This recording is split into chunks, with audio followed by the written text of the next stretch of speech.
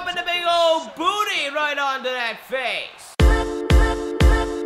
Whoa, Coach girl. And here we go. It is the Phenom from Death Valley, aka Texas, taking on the Farmer Boy from Minnesota, Minneapolis. Here we go. Look at this teeing off.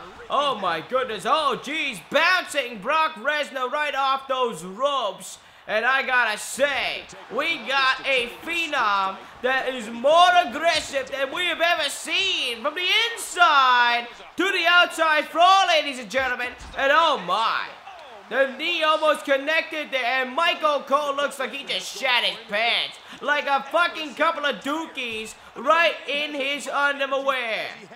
And look at this, every time Michael Cole gets up, it looks like he shat his pants. And wait a second here. Miscommunication. Brock Lesnar sent barreling into those steps. And the Ginger, the Undertaker, oh my goodness, just taking liberty with that big old broad body of the farmer from Minnesota, the man known as Brock Lesnar. And of course, Lesnar, look, wait a second here, folks. Oh, he's tossing him. He wants to impress JBL. No sell by the Undertaker. And look at this. Right away, the point of the elbow in the forehead. And Undertaker drops that big old fucking big ass booty right onto that ugly mug of Brock Lesnar. Wait a second. Looking to do a little bit of interior designing here. Some decor. By the Undertaker. Oh, Undertaker taking it to Brock Lesnar. Lesnar feeling it here. Right into that turnbuckle. And we better be careful because Brock Lesnar, while he's not used to blading his head for dramatic purposes, he does it a whole nother way. He actually bashes his head as hard as he can into that turnbuckle post a la WrestleMania to guarantee that blood will flow, baby. And wait a second here. Oh my. A crack shot right onto the noggin of the Undertaker. And Taker fighting back here. Wait a second. Undertaker not being... Oh my. Oh my. The Undertaker. Oh my goodness. Jumping right up and down. And the Undertaker is having a good time rearranging that furniture here. Wait a second, what's this? That's a nice move. And the Undertaker, could he be going old school? He's going up, rocking the ropes, and oh my, right onto that table. But the table no sells, doesn't break. It would have been a bad move for that anyway. And look at this, oh, Lesnar pulling his weight. Tossing the big guy, and the knee to the face. He must be pretending that the Undertaker is Frank Mir, circa UFC 2008. And wait a second, the table. Watch out, folks. That table is not playing nice here tonight at Summerslam. Brock Lesnar, the farmer from Minnesota. Oh, he's tossing his body around. And a nice move by the Undertaker. Undertaker setting it up here, folks. He's setting something up. He's got the table. He sets it up big time. And wait a second, that table does not want to cooperate. Nice body slam by the Phenom from Death Valley. And now look at this, looking to set up that table. He's got something destructive in mind, that Undertaker. Oh my, that was a fail on all fronts. This is not Lucha Underground and you're not Mexican, the Undertaker. What you thinking here? And a nice suplex. You want to take someone to suplex? Oh, wait a second, he's just getting right back up. Shit. Come on back. And Brock Lesnar. Oh, Lesnar made a big mistake. And a choke slam.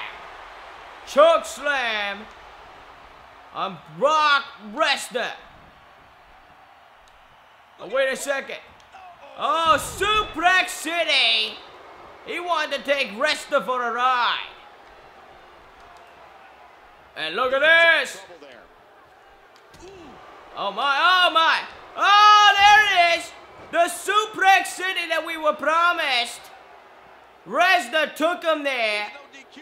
And we're in Los Angeles, California. No, wait a second. We're in Barclays Center, New York. My mistake. Uh-oh. Lesnar brought foul play.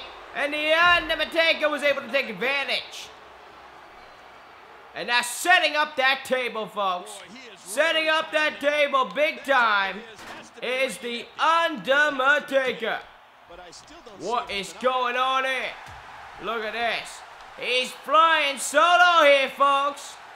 What is the Undertaker doing?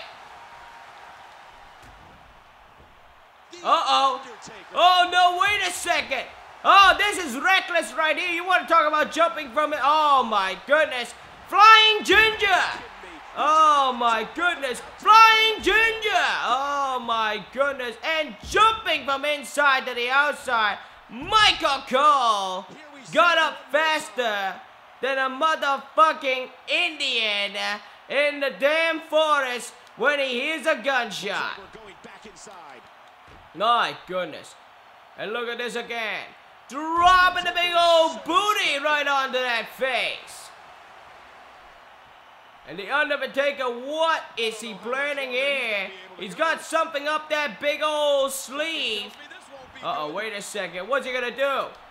Oh my goodness, he's whipping him harder than Hulk Hogan wished he could whip black people. That's terrible. And to preface that joke, I do not share the same views as Hulk Hogan. I have a huge love for black people and black culture. And to prove that to you, I actually saw Straight Out of Compton this past weekend. So there you go. Whipping Boy to Kill a Mockingbird. He must have fucking read that recently. And now, he is foregoing that piece of furniture. What is Lesnar doing? He's waiting. Oh, wait a second. Whoa, whoa, whoa, whoa, whoa. Wait a second here. Into the corner. What is Lesnar planning here? Uh-oh, wait a second, folks. Wait a second, folks. Bad idea. Uh-oh. Undertaker. Oh, my God. Undertaker just drove him right into the mat, and here comes Hell's Gate, baby. Here comes Hell's Gate, and the Undertaker has avenged his loss from WrestleMania. Boom! Give this video a thumbs up. Until next time, stop drinking the haterade and start drinking the bubble tea. Ciao, outside, motherfucker. And let's take a look at these replays here. My goodness, it ended just like that. Out of nowhere, Brock Lesnar, we thought he had this whole match in control. Whipping the Undertaker into that corner. However, look at this. Luring him back in. Oh my goodness, no. No. Choke slam right through the table, bitch. Right through the table. He crossed it. And he got it, baby. He made Brock Lesnar sniff his penis, his crotch, his coochie. And the Undertaker squeezed the life out of Brock Lesnar. And that was all she wrote. In fact, as Angela Lansbury would say, that's murder she wrote, baby. The Undertaker has avenged his loss at WrestleMania. And I gotta say, before I prematurely said ciao outside, just in case, because my battery is running low. But now that I have the opportunity to say it again, baby, ciao outside, motherfucker.